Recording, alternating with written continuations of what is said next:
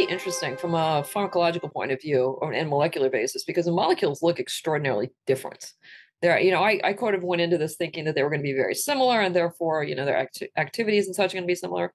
And they do act in a very similar fashion, but molecularly they're very different. So you have to wonder like how that happens sort of on an evolutionary scale.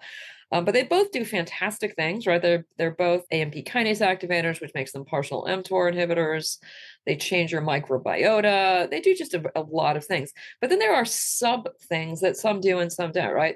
So metformin controls the mitochondrial transition pore, which is amazing. And there was no evidence that berberine did that.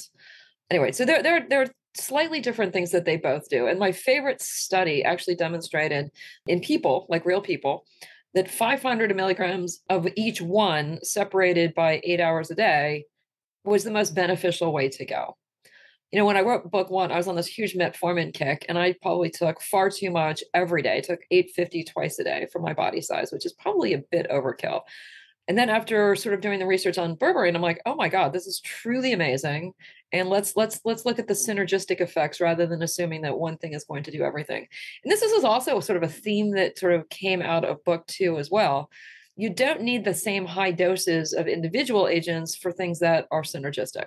500 of one, 500 of the other together on a daily basis seem to be more beneficial than high doses of metformin with none of the side effects. So I thought that, that's now I think the way to go.